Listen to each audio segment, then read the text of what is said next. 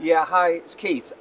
We often talk about the benefits of, we use a company called Ionos to store our data, and we always think it's very important. And this is Lawrence from Ionos. Tell us a little bit about the system.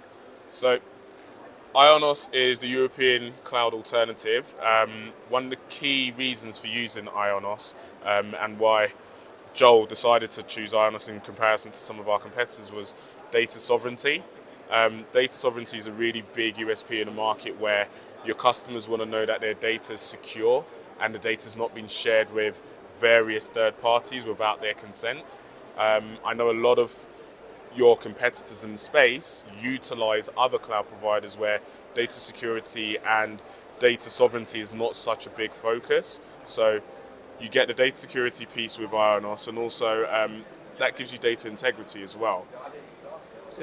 So it's really important. You know, Joel, you've been working with Ionos for some time.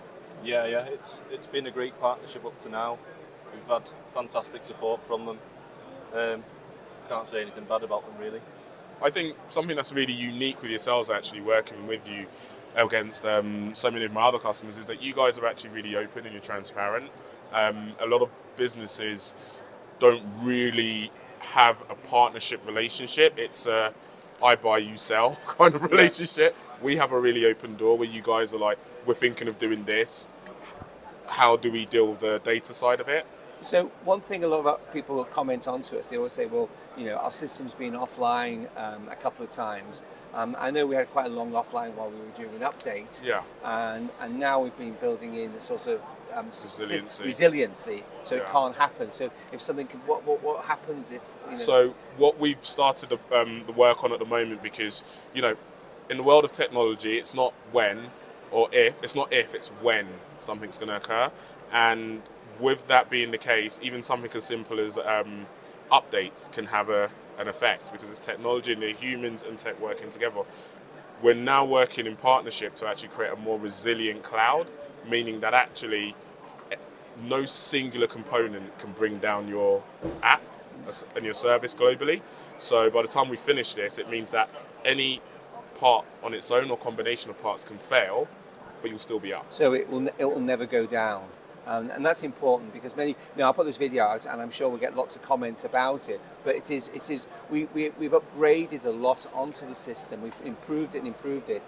And, you know, things like we've now got in-app support, I don't see any of our competitors have got things like that. Yeah.